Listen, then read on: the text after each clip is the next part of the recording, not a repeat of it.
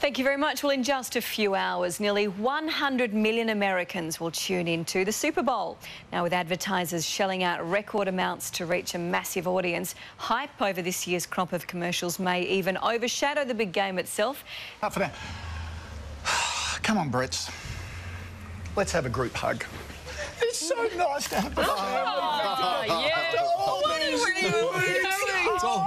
Just feels good, doesn't it? It's been 2 months. Yeah, I know. All right, sunny, calm, 25 degrees, if that's okay. Sunny.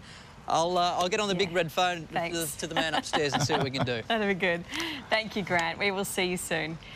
It is 10 minutes past 8 o'clock. We'll now to one of Australia's most outrageous and loved entertainers.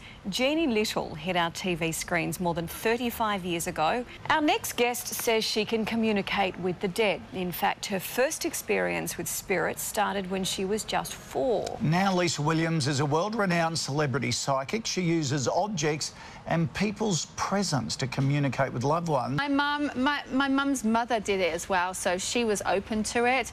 But my dad, it changed his world. Your mum's mother? Yes. So, do you think it's something that's it's hereditary? It's fantastic. All right, we're having a comedy ink moment. I can't do this. Nelson, good to talk to you. Thank you very much. Go on, say it. Kid, isn't he lovely?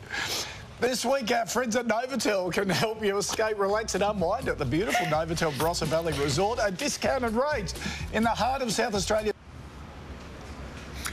Prince Harry was heartbroken last June when he was dumped by his longtime girlfriend Chelsea Davey.